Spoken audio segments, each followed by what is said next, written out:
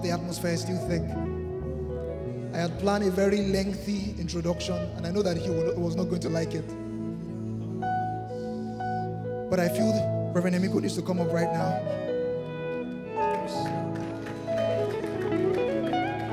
God's general.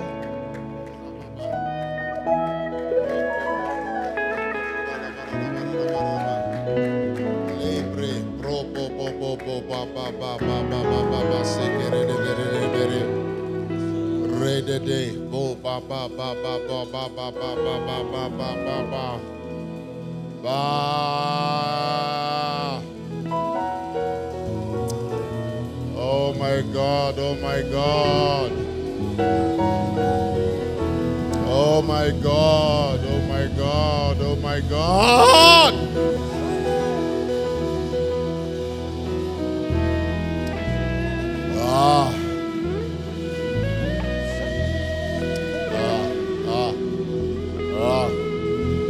Thank you, Father. Thank you, Father. Thank you, Father. Thank you, Father. Thank you. Thank you, thank you, thank you. Thank you, thank you, thank you, precious Father. My hallelujah belongs to you. My hallelujah belongs to you.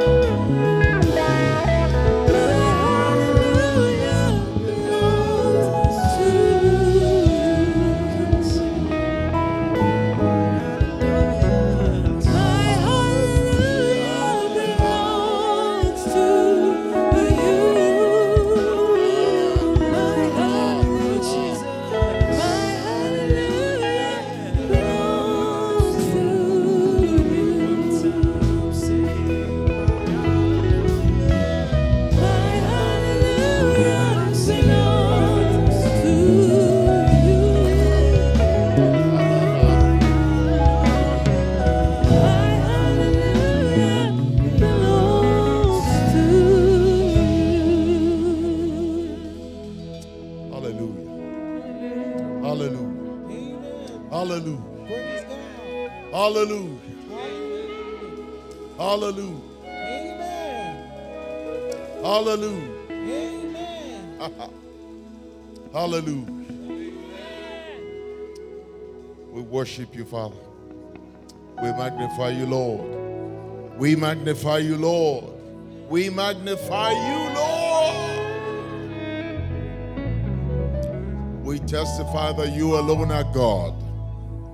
We testify that you alone are God. There is none else beside you. There is none else beside you. You alone are God. Precious Holy Spirit, have your way. Visit our gathering this moment. Let Jesus be glorified. Let your presence be experienced. Let our life be equipped and edified for fellowship with you and service for you, to the glory of your name. We thank you, Father, in Jesus' name. Amen. Amen. Amen. Amen. Amen.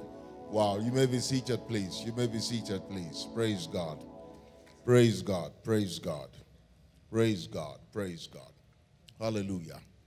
Beloved, one of the things we must learn, one of the things we must treasure in this hour is how to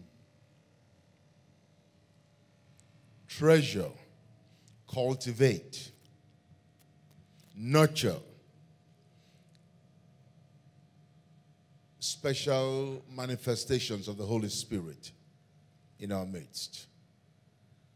It's something we must learn in this hour. How to nurture, treasure, cultivate,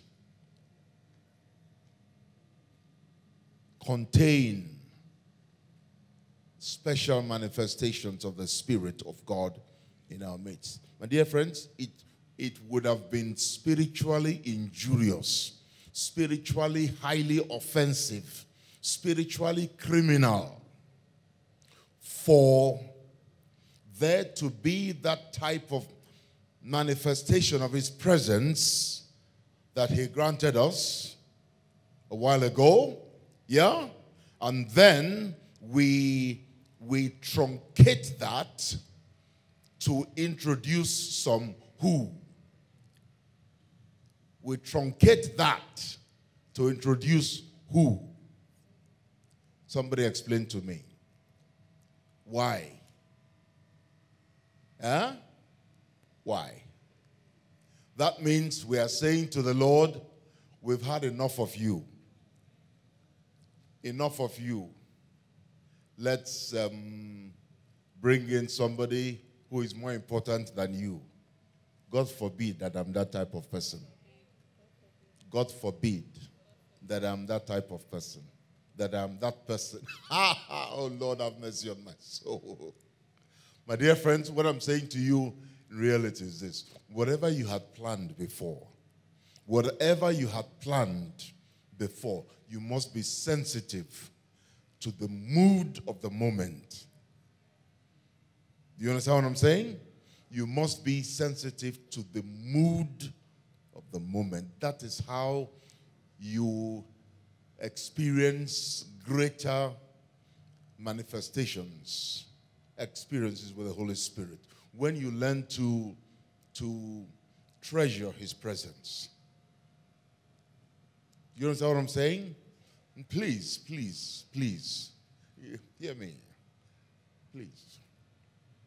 God is bigger than any one of us. He is more to be treasured than any one of us. Do you understand me?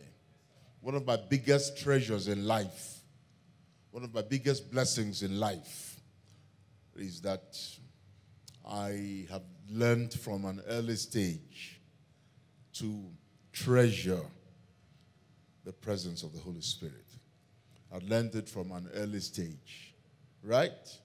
I learned from an early stage, and it's been a huge blessing to me. All those ladies, people who were screaming, why were you screaming? Why were you screaming?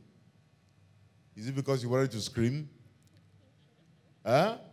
Is it because you were crazy?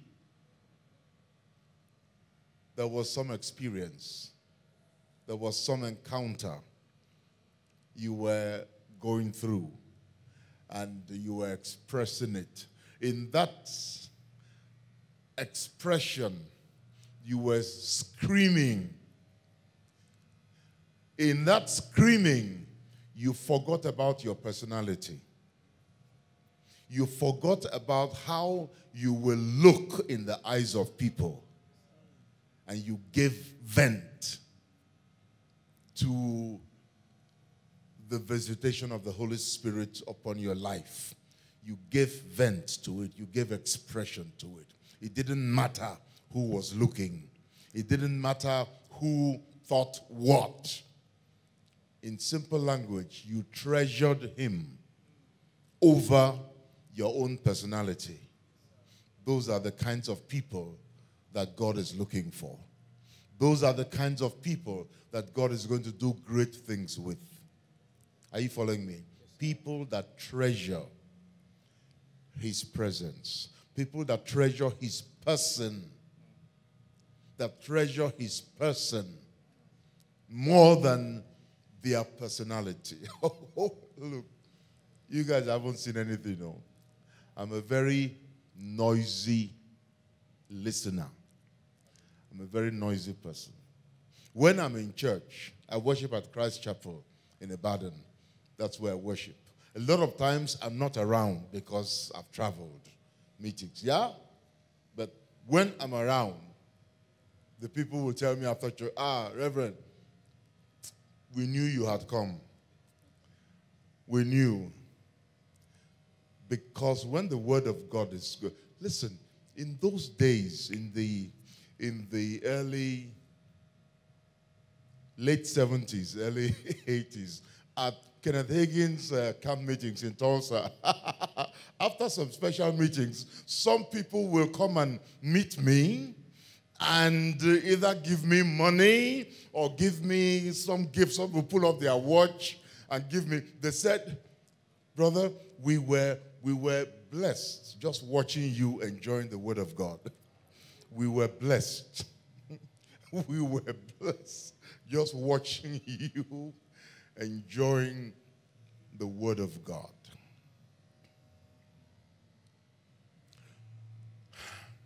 These days, it has gotten wild. These days, it has gotten wild. Friends, many times you will have to make a decision. What do I treasure more? What I look like in the eyes of people, or my fellowship with the Holy Spirit? You have to decide which one is more important to you. There are a lot of people who, because of how they think they look, the Spirit of God is visiting them, but they put a cap on it. They don't want to respond to it because they say in their minds, what will I look like? What will people say about me? What will people say about me? May God deliver every one of us from that. May God deliver. I'm saying in simple language, after that wonderful time of fellowship with the Holy Spirit and he showing up so powerfully in our midst, it would have been spiritually damaging for Bolu to start introducing one who. Who is that person? Huh? Who is that person? You know what? When we do those kinds of things, we truncate the flow of the Spirit. We truncate it. We truncate it. we truncate it. So please, if you are ever in charge of any meeting, make sure you protect the presence of the Holy Spirit over and above any man. If the minister is stupid enough to be offended with you, if the minister is stupid enough to be offended with you, that you did not introduce him well, let him be offended. And you know that a lot of us ministers do a lot of stupid things. We do a lot of stupid things. I hope that you people that sit on the pew will walk with God so much that when a minister of God is doing something stupid, you know that this man is being stupid, even though he's supposed to be a minister of God. But this one, he had no correct. There are many of us ministers like that. Many of us ministers are like that because we are spiritually shallow. We are spiritually empty. Do you understand me? I was at the ministers' conference last year, I believe it is last year. Yes, in the Gondo area. And the meeting was going on, and at some point I was trying to make a distinction between the anointing and spirituality. And I said that anointing and spirituality are two separate things. They are two different things. I said a man can be anointed, but yet very carnal. That I actually preached a message sometime entitled Anointed but Carnal. I said anointing is a divine enablement. Okay? The anointing is a divine enablement that comes on you from God. Okay? It is external to you. It is external. It does not originate in you. It comes upon you from God to enable you accomplish an assignment for him. That's what the anointing is. It is external to you. It does not originate in you. It does not reside in you as such. It is external. It comes upon you to enable you carry out an assignment for God. I said, but spirituality is something you cultivate out of your daily walk with God. Spirituality is something you cultivate out of your daily walk with God. Spirituality does not come on you. It is something you cultivate. You seek God. You pursue him.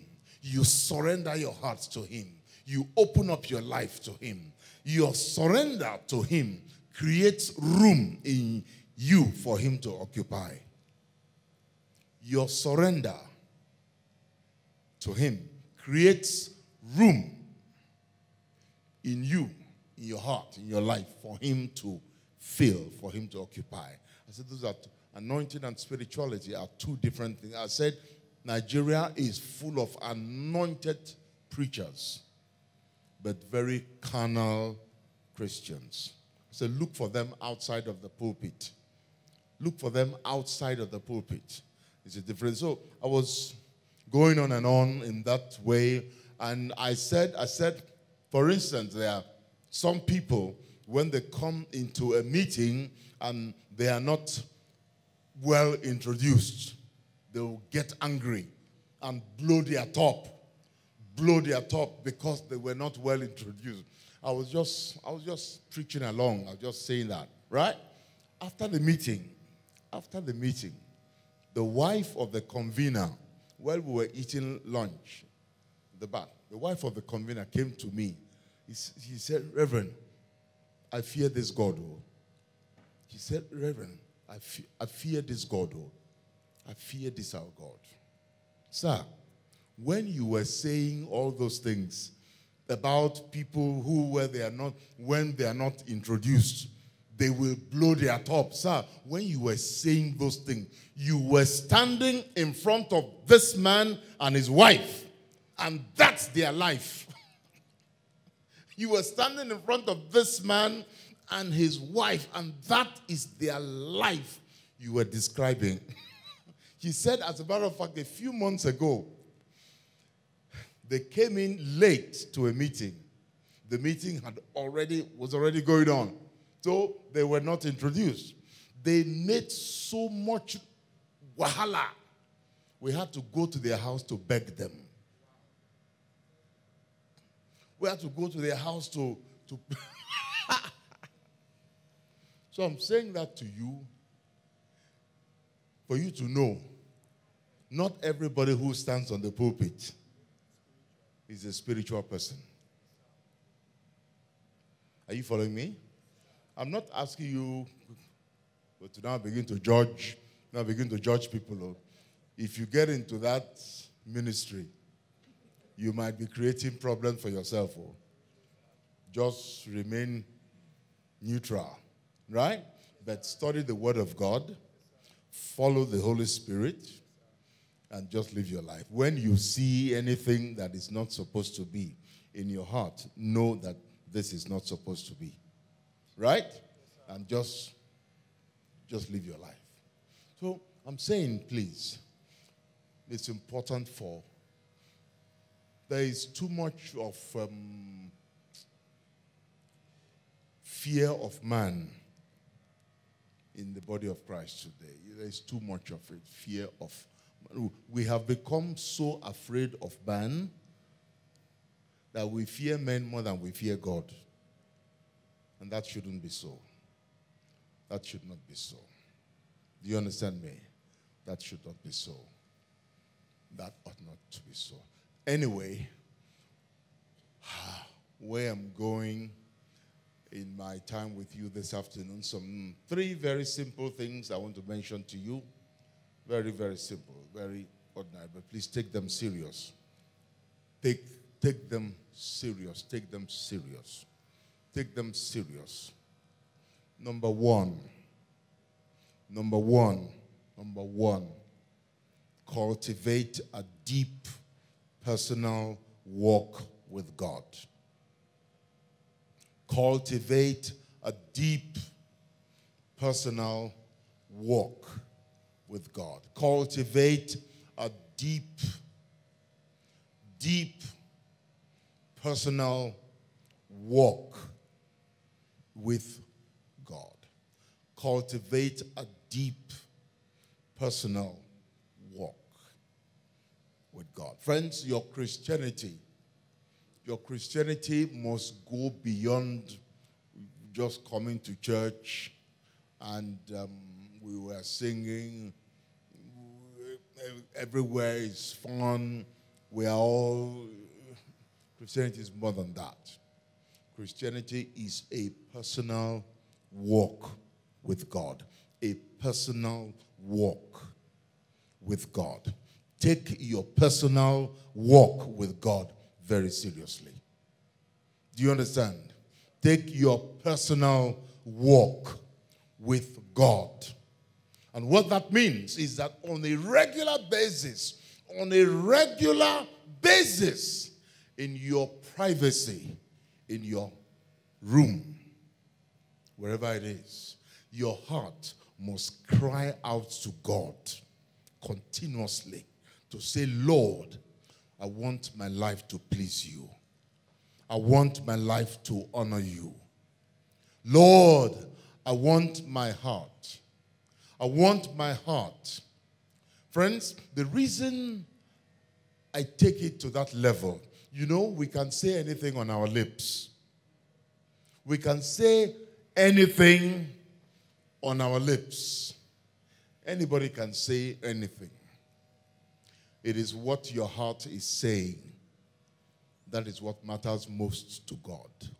You know, the Bible says, man looketh on the outside, but God looketh on the inside. Your heart must continuously cry out to God. Lord, I want my life to honor you.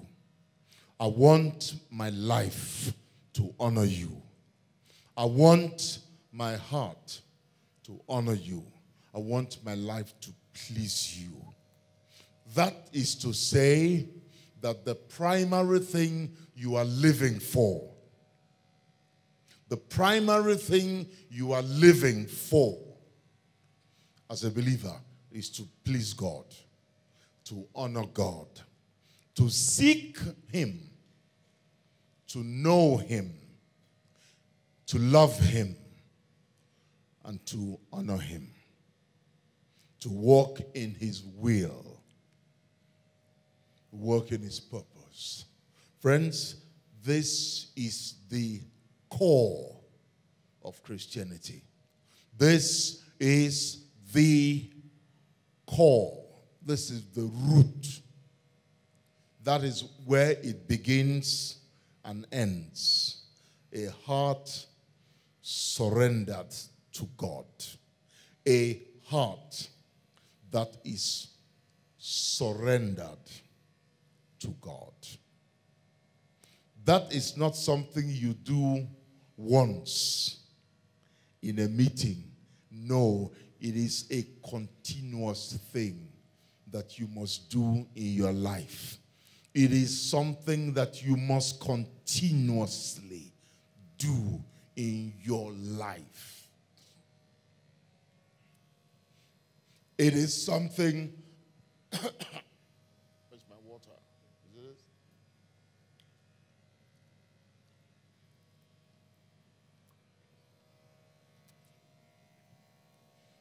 It is something you must continuously do in your life. Okay? That is something you must continuously do. To continuously come before God. To continuously come before God in the quiet moments of your life. To pour out your heart to Him. To say, Lord, I want my heart. I want my life to honor you.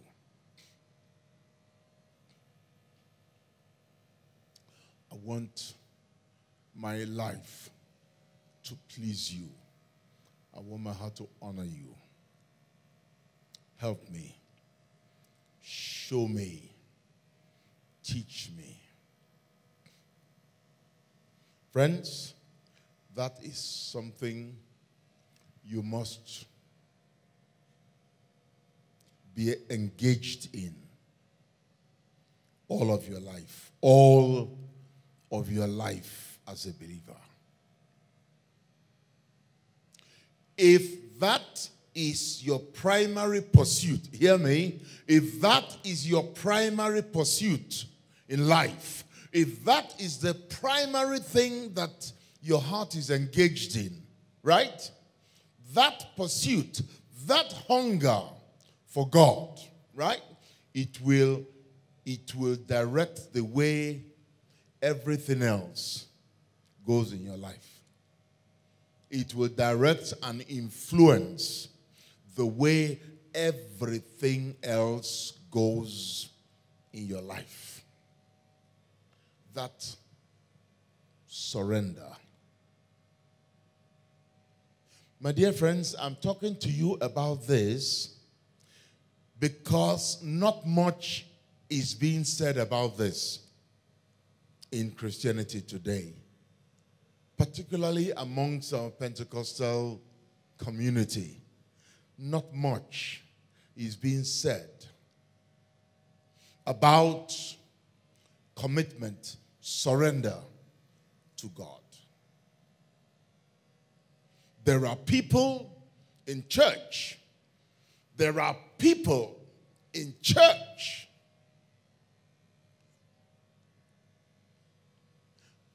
But outside of church, they're a different person. They are a different person. They have one life while in church. They have another life outside of church. Friends, wherever you are, God is watching. Wherever you are, God is watching over your life.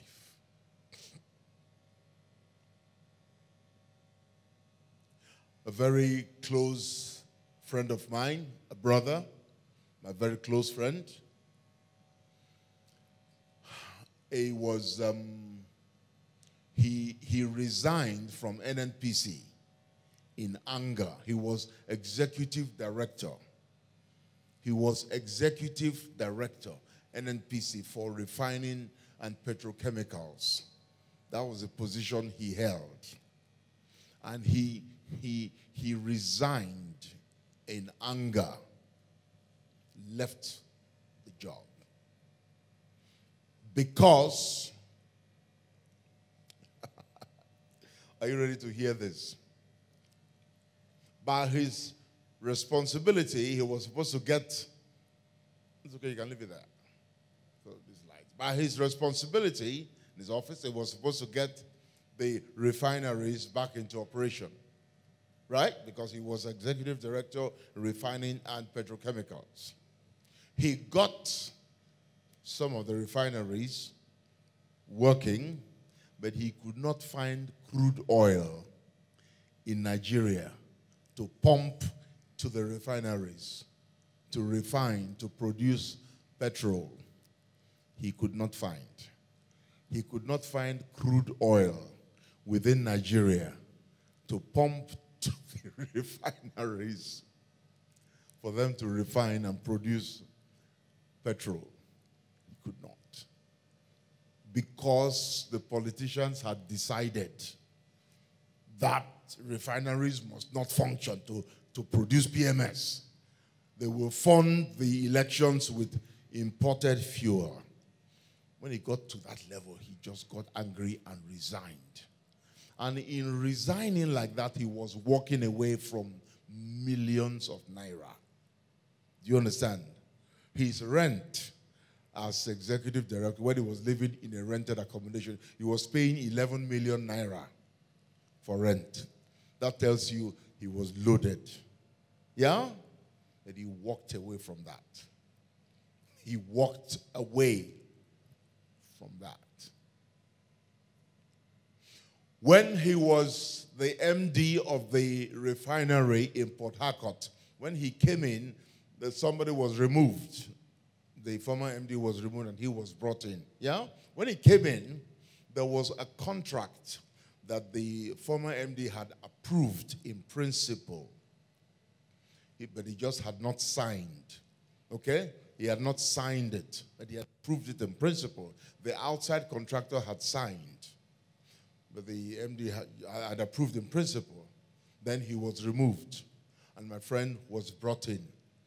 When he looked over this supposed contract, the outside contractor, they were going to end up stealing over 100,000 barrels of crude oil from Nigeria. And government was going to pay them for that. So he refused to sign. He said, no, I cannot sign this. You know what? The outside contractor, they came to him with $1 million cash.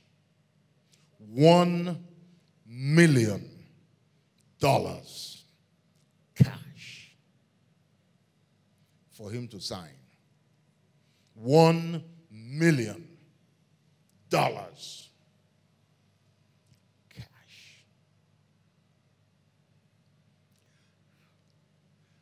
He said, I'm sorry, I don't do such things. I don't do such things. I don't do such things. The people were shocked. They were shocked. Who is that person in Nigeria that we will offer $1 million? Dollars. Cash. That will turn it down. So they now began to make inquiries. Who is this person? Who is this person? Then they found out, oh, he's one of these church people.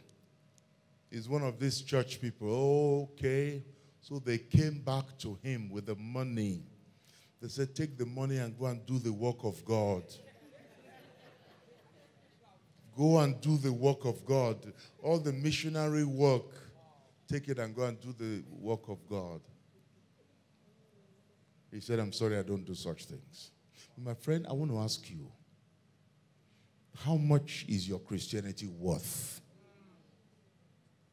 How much is your Christianity worth? How much will you see? How much money will they dangle before you? And you will say, God, please excuse me for now. Please just leave me for now. Excuse me, Lord. I'll see you later. Friends, how much is your Christianity worth? It is this continuous surrender, opening up your heart to the Lord on a continuous basis. That's what will hold you up at such times. Do you understand me? That is what is going to hold you up at such times. That's what is going to hold you up. That is what is going to hold you up. Your continuous emptying of your heart before God. Lord, I want my heart to please you. I want my heart to honor you from my heart. Not my lips, my heart. My heart. My heart.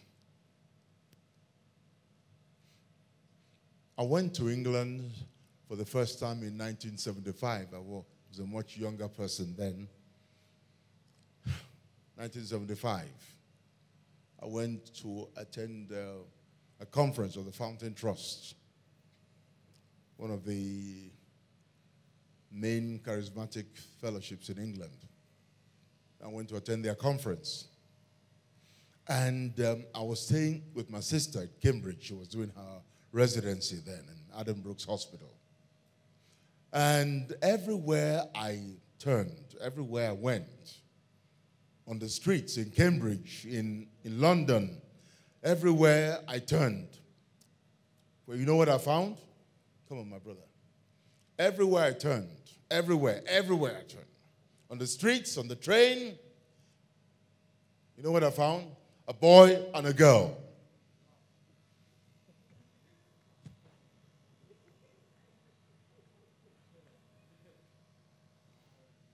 On the streets, on the train, sit down, thank you.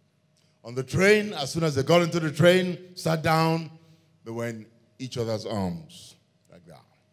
At that time, I was the head of the Christian Fellowship on the campus of the University of Ibadan, Ibadan Varsity Christian Union. That was the main Christian fellowship on campus. I was the president in 1975. And you know what Satan told me? He said to me, Emiko, nobody here knows you are a Christian. Nobody here knows you are a Christian. All the people who know you as a Christian, they are far away in Nigeria. So enjoy yourself. Enjoy yourself. Nobody will find out. Nobody will find out. All the people that know you as a Christian, they are far away in Nigeria. Enjoy yourself. Nobody will find out. Friends, again, at such times, what you do with God on a regular basis from your heart, that is what will hold you up. That is what will influence and direct the way you will respond. Do you understand what I'm saying? That very thing I'm talking to you about is the number one thing in your life as a believer. You must protect it. You must nurture it. Your continuous surrender to God. Your continuous commitment of your heart to the Lord. Your continuous commitment of your heart to the Lord. Apostle Paul said in Romans chapter 12, verse 1, he said, I beseech you therefore, brethren, that you present yourselves a living sacrifice. A living sacrifice.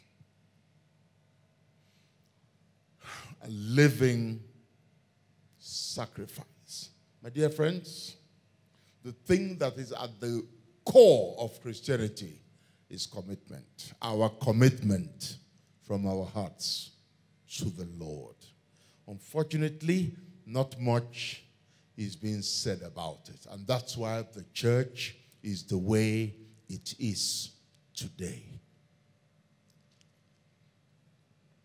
You hear about young ladies getting pregnant, men impregnating ladies and helping them to abort it, right? Ministers involved. You know why? Shallow commitment. Shallow commitment. When your heart is not committed to God, your flesh will drive your life. Do you understand me? When your heart is not surrendered to Him on a continuous basis, not my language, on a continuous basis. It's not a once and for all thing. It's not something you do in public. No. It's not something you do in public. It's a very private matter between you and your God. It's a private matter between you and your God. It's a private matter. Friends, when I started traveling to the United States in 1978, in those days, the day I will fly out of Lagos, I will leave Ibadan by 5:36 in the morning. By 8 o'clock, I'm at the door of the U.S. Embassy in Lagos. By 8:20, I am out with my visa. Then I go back to Ibadan, pack my load, come back to Lagos to fly that night. That is to tell you that there were not many people traveling at that time. Do you understand? By 1980, I came across a man by the name of Joel French. Joel French was a very well-connected, influential person in the United States of America. He said to me, Rev Emiko, we need men like you here. You said your wife is a medical doctor. Houston is the medical capital of the world. I need you to transfer your ministry over here. We need men like you here. I'm going to settle your wife in her profession as a doctor. You can continue your ministry here. We need men like you here. Friends, what an offer. What an offer. Huh? I wasn't looking for it. They were begging me with it. Friends, but you know what? A minister of the gospel, if you were called and sent, you are like a soldier posted to guard a particular building. You don't repost yourself unless you are reposted from Supreme Headquarters. Do you understand me? When you are a minister of the gospel, if you are called and sent with your assignment, you don't change your assignment by yourself because you did not send yourself. Do you understand me? You did not send yourself. Friends, Christianity is about living for God. Period. Not about my personal desires. Not about what I like. Not about what I will enjoy. Do you understand me? Now hear me. I'm not saying that you will not enjoy things as a believer. That's not what I'm saying. That's not what I'm saying. I'm somebody, I like the good things of life. Do you understand me? I like the good things of life. I like to enjoy the good things of this life. Okay? But you know what? Even in that, God has the final say. Even in that, God has the final say. Friends, I wish I could spend the whole evening on that, because it is such a crucial part of our walk, our Christianity. It's so crucial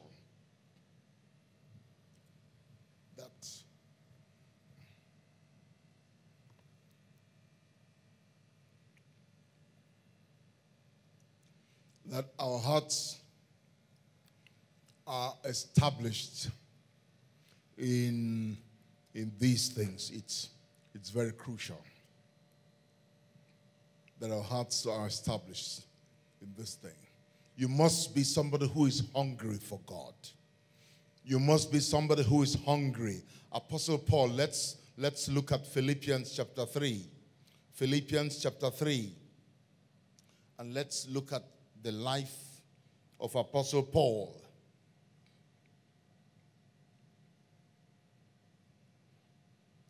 Let's look at Apostle Paul, Philippians chapter 3. Because of time, I will go from verse 7. I will go from verse 7. But what things were gained to me, those I counted loss for Christ. What things were gain to me, those I counted loss for Christ.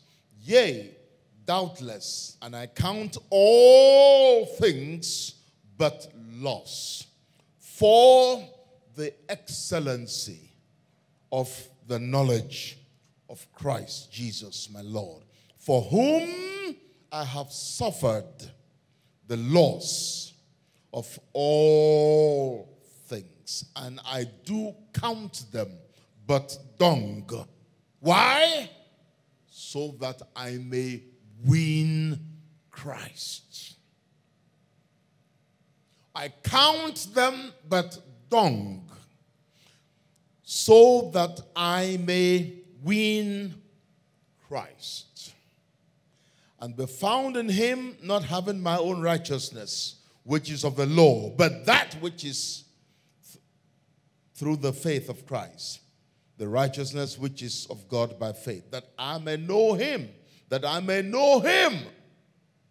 the power of his resurrection, and the fellowship of his sufferings, being made conformable unto his death, if by any means I might attain to the resurrection of the dead. Verse 12, not as though I had already attained, either were already perfect or mature, but I follow after. I follow after, that I may apprehend that for which also I am apprehended of Christ Jesus. He's saying the reason why Jesus Christ apprehended me, I want to enter into the reality of that purpose. I want to enter into the reality of the purpose for which Christ apprehended me. Verse 13, brethren, I count not myself to have apprehended, but this one thing I do, forgetting those things which are behind, and reaching forth unto those things which are before. Look at the language in verse 14. I press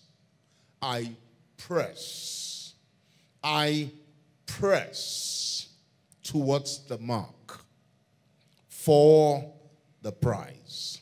I press. Using the language I press, that tells you it is not a movement that is without obstacles. When you press, that presupposes that you are pressing against obstacles. There are things that are trying to stop you, but you refuse to be stopped by those obstacles. You press. Pressing will not be convenient. Pressing will not be easy, but there is a goal you want to attain onto, and you will not allow any obstacle to stop you. Friends, that's the heart attitude of people that God will walk with in these last days. People that are hungry for God. People that are hungry. People that are hungry for God. And they will not allow anything. They will not allow anything to stop them. They will not allow anything to truncate their journey with God. My dear friends, can I tell you one hard truth that you don't hear about very much? Being a Christian, pursuing God, living for God will cost you something. Do you understand me? Living for God, it will cost you. Apostle Paul said, the things that I counted dear, I had to forgo them in my pursuit of the excellency of the knowledge of God. I counted the excellency of the knowledge of Christ. I counted it of a much higher treasure. Something much more to be valued than all these other things I have already acquired. Friends, pursuing God will cost you something. Living for God will cost you something. It will cost you something. It will cost you something. There will be sacrifices. There will be sacrifices that you will make. There will be sacrifices. There will be things you will lose. There will be things that you will lose because you want to live for God. There will be things that you will lose. There will be things that you will lose because you want to live for God.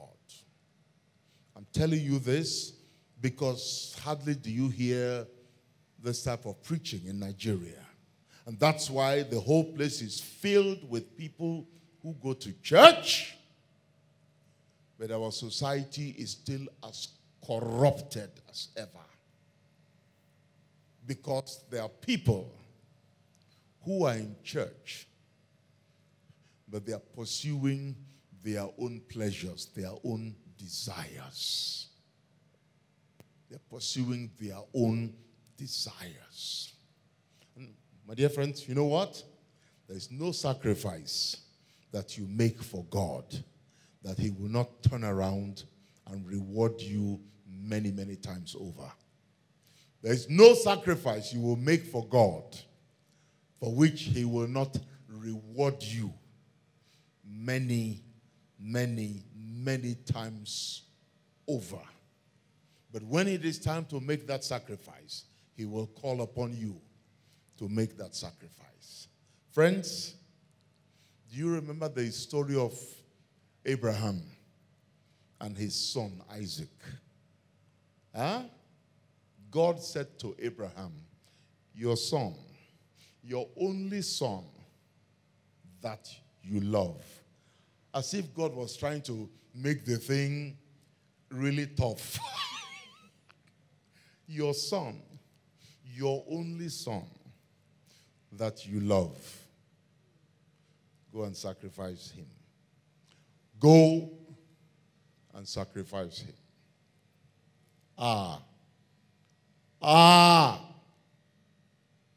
Friends, it doesn't make sense. Abi, it doesn't make sense. But you know what? If God said it, follow him. If God said it, follow him. If God said it, follow him. Leave the rest up to him. Do you understand me? Friends, May this year, first week of May this year, was 51 years I gave my life to Christ. 51 years. Don't clap, don't clap, don't clap. I'm not saying it to brag or to impress anybody. That's a fact of history. Right? 51 years. 51 years I gave my life to Christ. I've traveled this road for some time. And I can tell you, there's no sacrifice you make for God that he will not turn around in his own timing. In his own timing, and reward you. Many times over. Many, many times over. God told Abraham, go and sacrifice your son.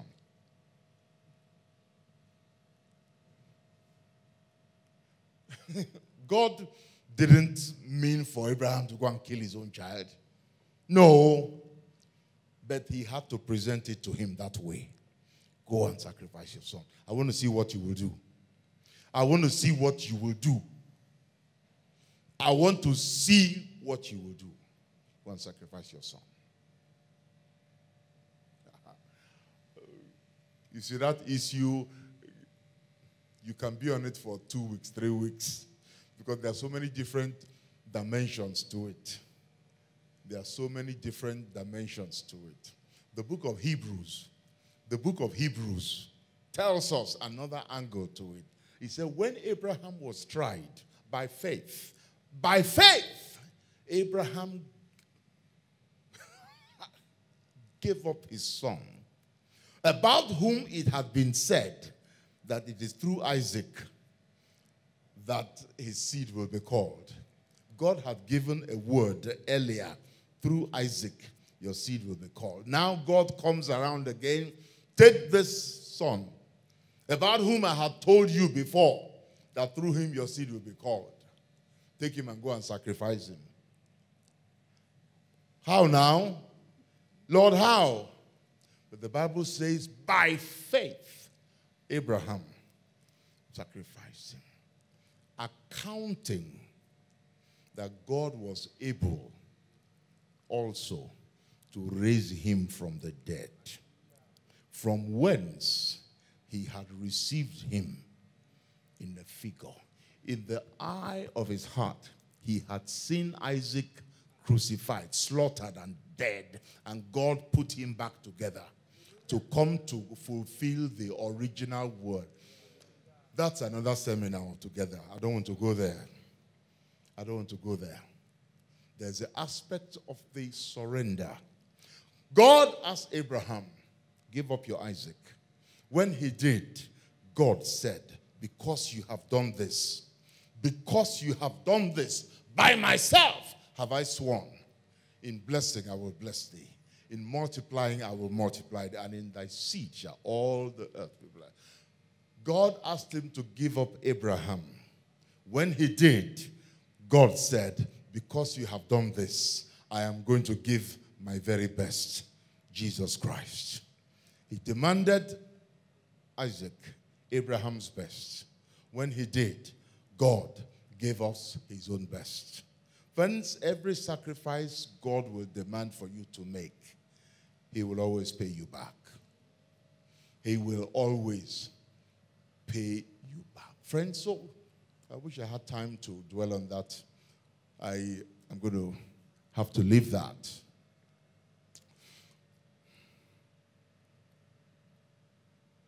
But there's a whole lot more I can say about that, but time will not permit me. Some other thing I want to tell you, to talk to you about, very, very, very strongly. Friends, take time to develop a personal culture of faith. Take time to develop a personal culture, lifestyle of faith. Take time to develop a personal culture, lifestyle of faith. If you don't do it, life is going to be tough for you. Life is going to be hard for you. Take time to develop a personal culture, a solid personal lifestyle, culture of living by faith. A lot of people don't do that in church today. We gather in church. We sing, we shout, we do. But in your private corner, when problems come up, how do you respond? How do you respond in your private corner? How do you respond? We believers, we deceive ourselves so much. What do I mean? I'm in a situation now where we are a building that the architect designed for us in 2018. She told us then it was going to cost 158 million to build alone because it's on 4 floors. By last year, the same architect told me, Reverend, 600 million. 600 million. By April this year, structural engineer was telling me, Reverend, 1.5 billion. 1.5 billion. Nothing. Okay. And I was talking with a brother, the engineer that we're supposed to work with for the construction. I told him, I said, see what they said, though. And you know what he told me? You know what he told me? You know what he told me? He said to me, that is nothing for God. He said, that is nothing for God. He said so. Yeah? He said that because he is not the person responsible to produce the 1.5 billion. Because he is not the person who is supposed to produce the 1.5 billion. That's why he said it is nothing for God. I'm saying that to tell you how we believers deceive ourselves, thinking we are in faith. True. When another person is in trouble, you will say to the brother, believe God. God can do anything. Brother, believe God. Believe God. There's nothing impossible with God. Great preaching. When you are the person in trouble, then we will see what you really believe. Friends, I'm saying take time to develop a personal lifestyle, culture of faith. I don't mean this fake faith that is flying all over the place. There's a lot of fake faith. Fake. People talk faith in church. But when it meets them in their private space, it's a different thing. Don't live your life on that foolish lifestyle. Take time to develop a solid personal culture of faith. Do you understand what I'm saying? I set up my ministry as a student in the University of Ibadan, November 20, 1977. Yeah? By July 1978, a ministry that was not yet 1 year old. The ministry was not yet 1 year old. Nobody knew us. Nobody believed in us. Nobody was sending us money. But by brute force of faith, Koinonia Ministries, that was not 1 year old, sponsored 2 flight tickets. 2 flight tickets for me and my partner to attend Kenneth Hagin's camp meeting in 1978. The flight ticket was 620 naira. Lagos, John F. Kennedy Airport in New York, then Buffalo, New York, 1 hour flying from New York. 620 naira. You know what life was like in Nigeria then? But to put it in context for you, though, the 2 tickets, 1,240 naira, yeah, that was the cost of a brand new Volkswagen Beetle in Nigeria at the time. So that's to tell you it was not cheap money. It was not cheap money. Do you understand? It was not small money. It was good money. It was good money. God provided it. God provided it. And we went for Kenneth Hagin's camp meeting. Friends, my first camp meeting I attended, 1978. Yeah? I did not buy 1 shirt for myself because I wasn't in America to look for a shirt. That wasn't my agenda. I came back with tips, books. That was my agenda. That was my agenda. The Word of God. I got back to Nigeria September 28th. No, September 27th or so. That's when I got back to Nigeria. You understand? And I found out I was posted to do NYC in Kano. Okay? So I headed to Kano. I arrived orientation camp September 29th or so. Camp was to close, no, I arrived September 28th. Camp was to close September 30th. I arrived September 28th. So all the registration, all the primary posting and everything had taken place. And I was not there. All my unbeliever friends for UI, they looked at me, Emiko, it's just now you are coming. It's just now you are coming. I think you see this your God, eh? See this your God. You are going to repeat NYC all over. It's just now you are coming. I was laughing. So, as we went on in camp, a brother, friend of mine, now called me. He said, oh boy, it's like you have a brother in this camp. Oh. It's like you have a brother in this camp. I saw one Peter Amotsuka on the list where people's names were put for primary assignment. Peter Amotsuka. Oh, yeah. Peter Amotsuka is my first cousin. Okay? Peter Amotsuka studied agricultural economics, Kansas State University.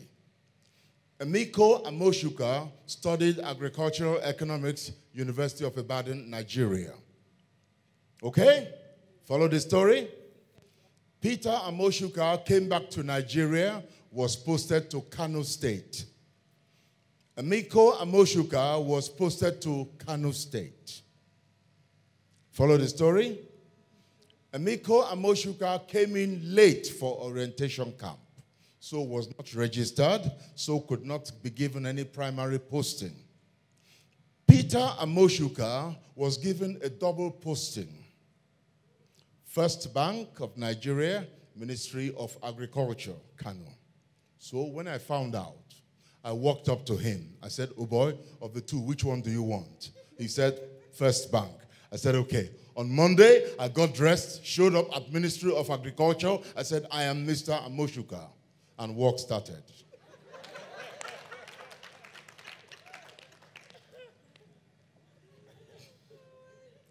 Work started. Work started. No questions asked. No questions asked. Yeah? At the end of that year, during the last week, when they were doing passing out, parade and all that, yeah? I was in my house on Tarauni Road in Kano, and I was listening to one of the messages from last year's camp meeting, Kenneth Copeland. I was listening to the message, and at some point, Kenneth Copeland said something, and there was a spark of revelation in my spirit. And I said, you mean this type of meeting will be going on in Tulsa, Oklahoma, and I'll be here in Nigeria? I said, no, no, no. I began to scream in my room. In Kano, I began to scream. I said, no, no, no. I'm going to be in Tulsa, Oklahoma for the camp meeting. I'm going to be in Tulsa, Oklahoma for the camp meeting. I'm going to be in Tulsa. I was screaming in my room. Tarauni, Zaria Road. I was screaming. I got dressed, okay? Got dressed. And I went to meet the state NYC commandant. I walked up to him. I said, sir, I need your help. I need your help, sir. I need your help. He said, what? He said, what? I said, sir, there is a conference that will be taking place in Tulsa, Oklahoma in 2 weeks' time. Now, because I came late for orientation, I was supposed to stay back with the incoming set. Okay? To make up for that. Okay? Now, this was the last week for my set. So, I was supposed to stay back for the new sets to come in so that I do 1 month orientation with them. Right? But I had heard the word of God. The revelation had sparked off in my spirit. My head went wild. I went up to my state commandant. I said, sir, there's a conference that will be taking place in Tulsa, Oklahoma in 2 weeks' time. And different people that live in different parts of America are all going to be at that conference. And it is necessary, sir, that I am at that conference. It will save me the transport fare, flight fare of going to meet them in different places. Sir, I need you to sign me off. I need you to sign me off. Was I crazy? Was I crazy? The man looked at me. He said, what I'm about to tell you, don't tell anybody. Just go and wait. Let these people pass out. Come back and meet me. So I waited a day or two. I went back to him. He signed me off. He signed me off. Friends, I can tell you story after story after story. 1979, I traveled with an excursion ticket. Okay? An excursion ticket is a discounted ticket, discounted by about 35%. But it's valid for only 6 weeks. Okay? It's valid for only 6 weeks.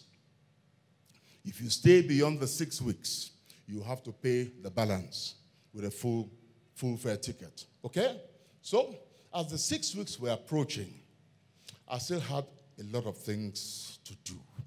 I wasn't yet ready to come back home to Nigeria. But if I stayed back, I was going to have to pay an extra money. So I sat down with myself. I held a conference with myself to find out if I could believe God for that extra money. I didn't just jump into it and then hope that things will turn out right. No, I sat down with myself to find out if I can believe God for the money. After that self-introspection, I decided I was going to stay back, that I can believe God. I can believe God for it. I can believe God. I needed $250 extra. That was a lot of money for me. At that time, that was a lot of money for me. Okay? So I stayed back. Went various places. I had a meeting with Reverend Albert Willis in Lafayette, Louisiana. That October, I had a meeting. I spoke at their morning session, their convention. After I finished my session, I was given my honorarium. The check was for $494. I needed to pay $250. Yeah? Here I was with a check for $494. The devil jumped on my neck immediately. He said, you better go and buy your ticket. You better go and buy your ticket. Don't think it was your faith that produced it for you. You were just lucky. You were just lucky. You better go and buy your ticket. You better go and buy your ticket. Don't think it was your faith. You were just lucky. So I said, devil, is that what you're saying? Is that what you're saying? Okay, I am going to blow this money. I'm going to blow this money down to zero. And we'll watch God replace it. So you know it is not luck. That is faith that produced it. So I went out to town and I just misbehaved. I went and bought me a Seiko digital chronometer. I just misbehaved. I squandered the money. Do you understand me? I squandered the money. Came down to zero. I came back to Houston. I was in Houston, actually. The late John H. Osteen. We are the disciples of late John Osteen. The jewel we did there now, for some of us, you get us a bill. We don't understand. So on Sunday morning, John Osteen said, if there's anybody who is trusting God for a financial miracle, come out now. I want to agree with you in faith. Guess who was number one to jump out? I was in trouble. I was in trouble. So I jumped out. Because a couple of other people jumped out. He led all of us in a prayer of confession and finished. So as I turned my back to walk back to my seat, somebody tapped me on the shoulder. Said, come. So I went with him. He handed me an envelope. As he handed me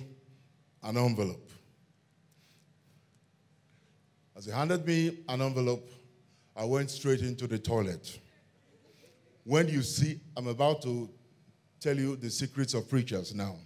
When a preacher goes into a toilet, he's going to check his offering.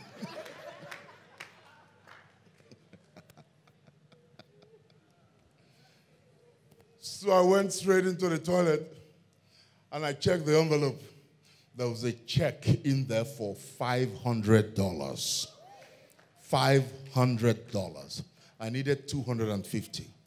Here was $500. So I said to the devil, can you see? Can you see now that it's not luck?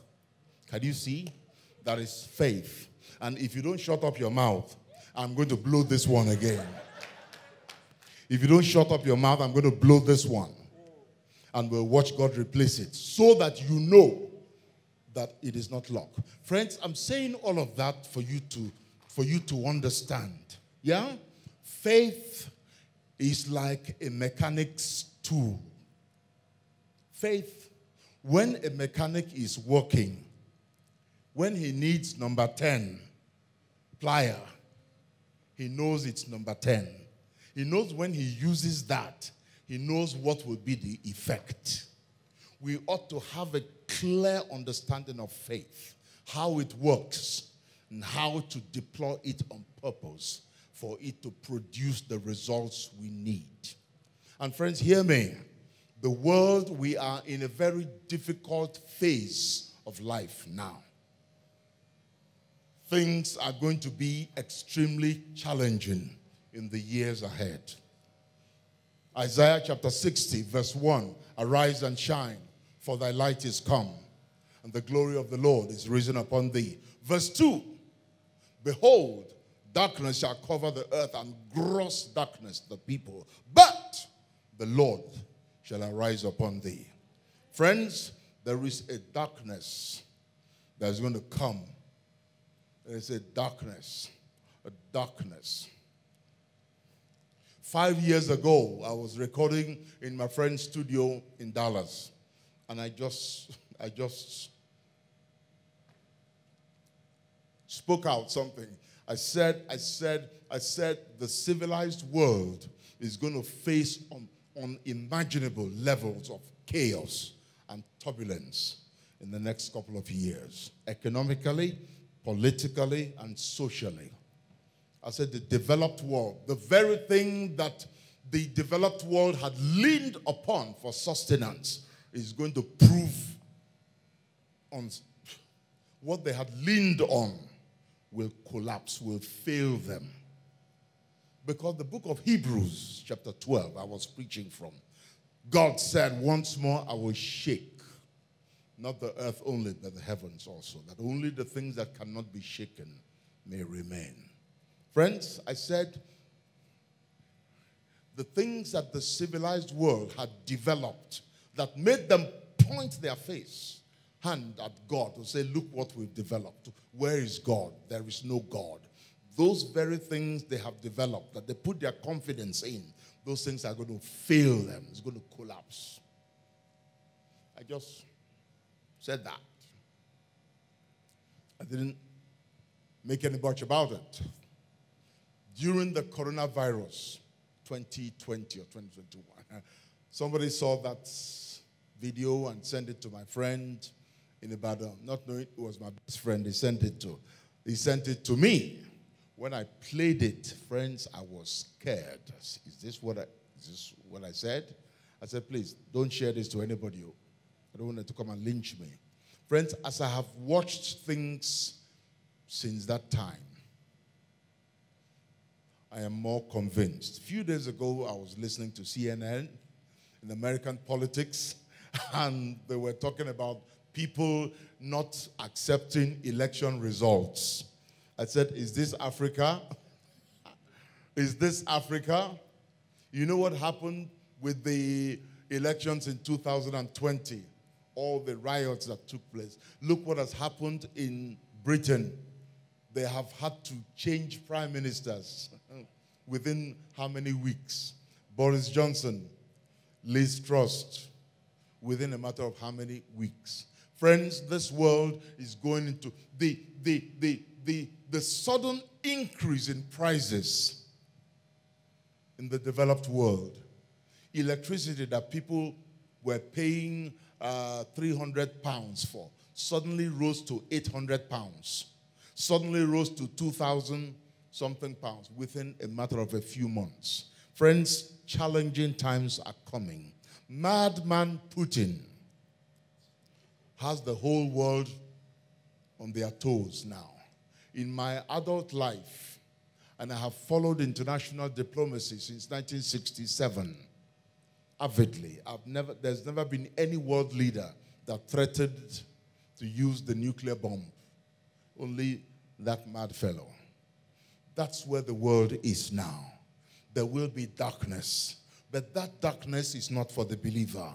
Verse 1, God said, arise, shine, your light is come. The glory of the Lord is risen upon thee.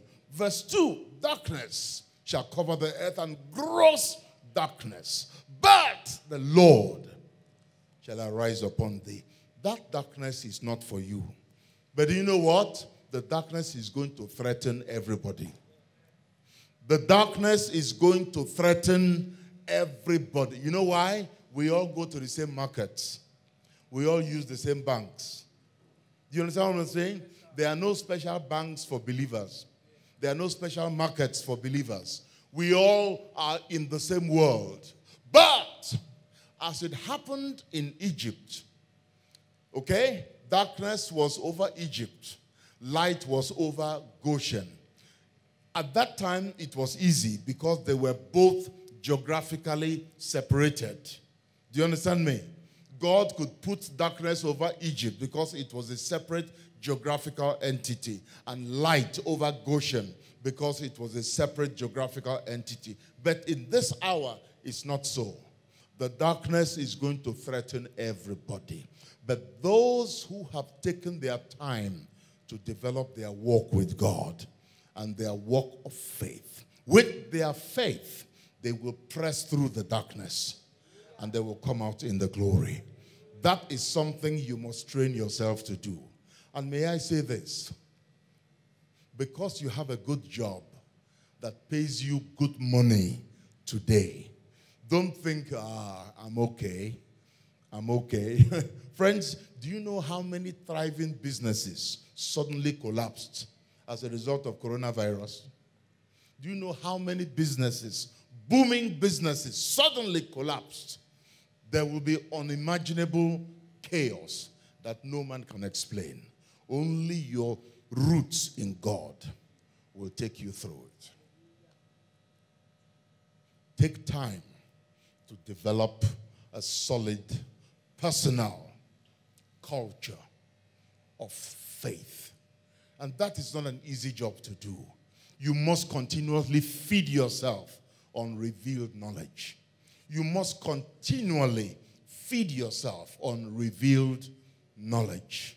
There are men whom God has set in the body, apostles, prophets, evangelists, pastors, and teachers, for the maturing of the saints. You must expose yourself to the ministries of such men. Don't turn your pastor into your God. Your pastor will not have everything you need to grow as a believer. God does not put everything into the hands of one man. God built a body. He put different giftings into different people for all of us to feed from all of these different giftings. Make yourself to avail yourself of those things. Kenneth E. Hagin, Fred Price, Kenneth Copeland, Jerry Savelle, and people in that flow. Pursue their materials. Feed revealed knowledge. 1 Corinthians chapter 2, verse 9. I have not seen, nor ear heard, neither have entered into the heart of man the things which God has prepared for them that love him. Verse 10. But he had revealed them unto us by his Spirit. Friends, this wonderful package of benefits which eye hath not seen, that ear hath not heard, that has not entered into the heart of man. The primary way by which you will access it is by the revelation of the Holy Spirit. You must be somebody whose life is constantly flooded with revealed knowledge. That means don't just read the Bible, meditate. It is the process of meditation that transforms the written word into the living word. It is through the process of meditation that the written word becomes the living word. You must spend time. And friends, what I'll say last on that, a lot of you in our younger generation, there's one thing you are doing to yourself that is going to be spiritually injurious to you. What do I mean? For some reason, you think that there is some fun out in the world you don't want to miss out from. So, you want to play for the world, at the same time you want to be a Christian. Friends, you cannot be a friend of the world and a friend of God at the same time. It won't work. Did you hear what I said? You cannot be a friend of the world and a friend of God at the same time. Because God and the world, they are sworn enemies. You cannot be a friend of my enemy and be my friend. Are you following me? The Bible tells us to come out from amongst them. It's not everything the world offers that you absorb. Are you following me? A lot of our younger people, they expose themselves so much to the wrong things in social media all through the week. By the time they come into church on Sunday, the word of God that they hear is sitting on top of a dense concentration of the wrong thing. So the word of God has a big problem to penetrate through that dense concentration of the wrong thing. Friends, it's not everything the world has to offer that I expose myself to. Do you understand me? The man called Michael Jackson. The man called Michael Jackson. The time my eyes fell on him was after he had died. When he became a news item. That was when my eyes fell on him for the first time. You know why? Michael Jackson could never be a part of my entertainment. You say old school. I'm very old school. Oh. I'm very old school. But me and God are very good friends. Me and God, we are very good friends. Are you following me? We are very good friends. Friends, you need to watch what you expose your mind to. You need to watch it. You need to watch what you expose your mind to. I use this illustration many times. When you eat one slice of bread, right? You eat one slice of bread that you coated with peanut butter, right? One slice, but you coated it with peanut butter. You ate it. And after you have eaten it, 30 minutes later, they tell you dinner is ready. What will you say? You say, I am not hungry. Right? All you ate was one slice. One slice is not enough to fill you up. But the one slice was coated with something that destroys your appetite for food. The peanut butter or the margarine, the fat in it, dampens your appetite for food. Friends, there are certain things you expose yourself to that will destroy your appetite for God. There are certain things you expose yourself to that will destroy your appetite for God.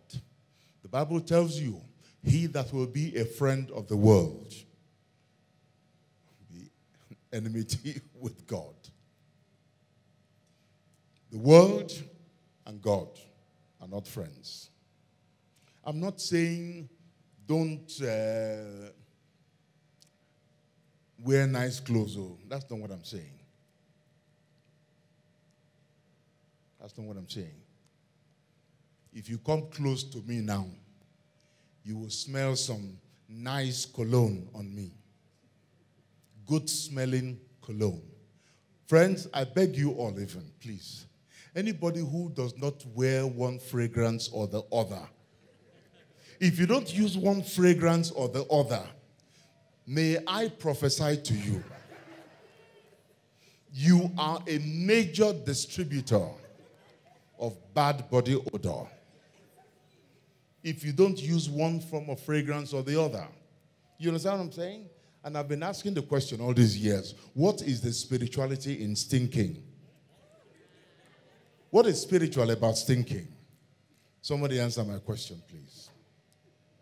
So I'm saying, in saying all of this, I'm not saying don't use the nice things of life. No, no, no. That's what I'm saying. But you must approach it with a spiritual heart.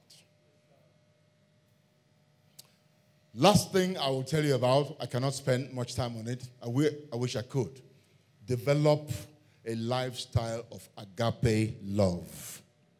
Develop a lifestyle of agape love. Agape, agape, agape. What is agape? Look at 1 Corinthians 13 and you will see agape. Read 1 Corinthians 13 and use it to judge yourself all the time. Do you understand me? Friends, people will offend you. People will offend you in life. Guaranteed. Do you understand me? People will offend you. I went to preach for a minister friend of mine many, many years ago.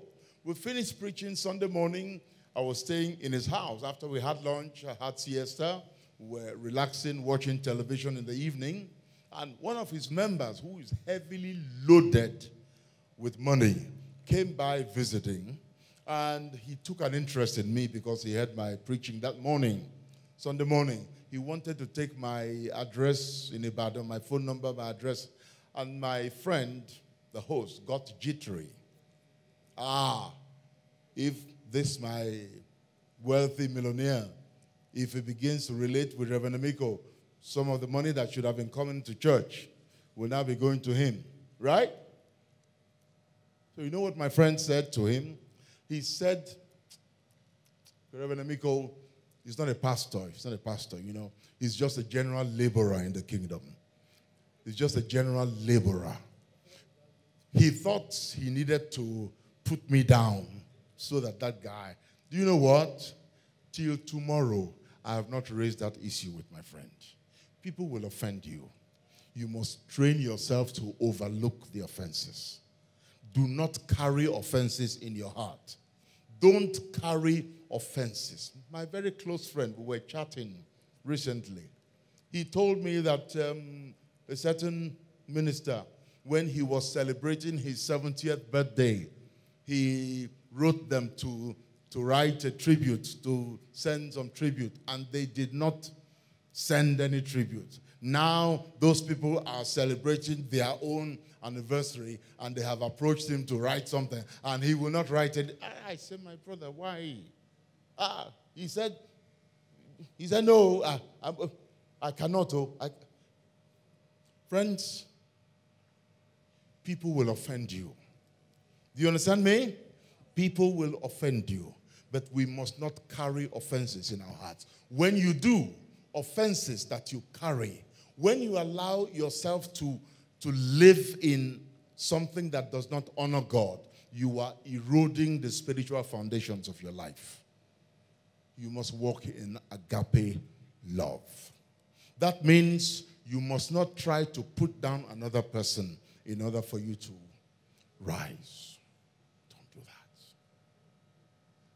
Don't do it. Live a very ordinary life. You must love the brethren. For me, I treasure the fellowship of the community of faith. I love the people of God. I live a very ordinary life. I live a very ordinary village life. I live a village type of life. I wear shorts most of the time, shorts and my t-shirt. That's how I'm dressed most of the time. Live a very ordinary life. I'm not in competition with anybody. I've announced over and over to all the preachers in Nigeria, I am the lowest. I'm at the bottom. I refuse to join the rat race. I refuse to join the rat race. I tell I'm at the bottom. And all you guys who are on top, when you fall, you will come to meet me at the bottom. My blood pressure at 71, my blood pressure is the blood pressure of a 40-year-old man. Because I'm not in competition with anybody. People offend me, but I pass over it. Friends, there's a whole lot more that I should say that I cannot say. I'm sure I have gone beyond my time allocated. Bolu will never invite me again. But if you pray for me, God will forgive me. There's a lot more I can say, but time will not. But please take these things to heart. Take them to heart. They are very simple, ordinary things. But if you will retain these things, that is part of what has kept me going for 51 years. Hunger for God. Hunger for God. Surrender to God. I told you that surrender will direct the way you do everything in your life. Lord, I ask you to breathe upon every word spoken. Breathe upon every word spoken. Breathe upon every word spoken. Speak to us beyond what a man can do. Minister to us, O God. Let your name be glorified. Thank you, precious Father. We worship and adore you. In Jesus' name. Amen. Hallelujah.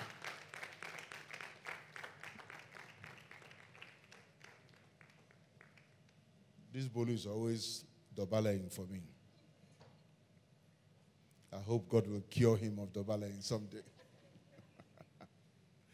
There are some of my books that I brought, but unfortunately, they were shipped from Port Harcourt by GIGL. He says GIGL has notified him that they're in Ikpaja.